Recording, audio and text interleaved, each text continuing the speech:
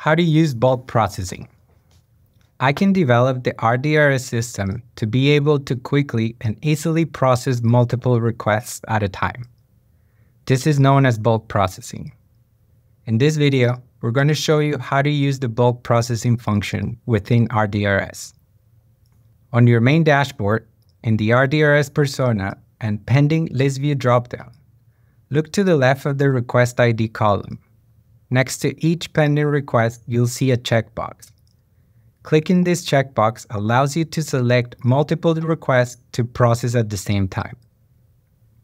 Select the pending request you'd like to process. Then, once you've selected all your pending requests, click on the Bulk Update button in the top right corner of the screen to begin the bulk processing procedure.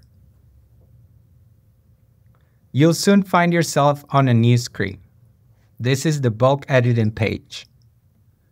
All the requests you see on this screen will reflect the selections you made on the dashboard. Look down each request line. As you look, you'll see areas with checkboxes or drop-down menus. These areas are editable. You're able to change the request data, public availability, response date, denial reasons, and denial explanations. Clicking into each of these checkboxes or drop-down menus will open up a small window similar in layout to the main window we're processing a request one by one. For example, if you want to update a request response date, a calendar will pop up allowing you to select a date and time from the calendar or manually type in a date and time. Or say you want to update what data you're choosing to disclose to the requester. If you click into this drop-down menu, a small box will appear allowing you to select or check off the information you have disclosed. If you decide to deny any new or additional information, the Denial Reasons menu will prompt you to select your reason from the list provided. In some cases, you will be required to provide a more specific denial explanation. In those cases, you'll be given a text area in which to enter your response. Once you've entered all of your updates, double-check to make sure this information is accurate and correct.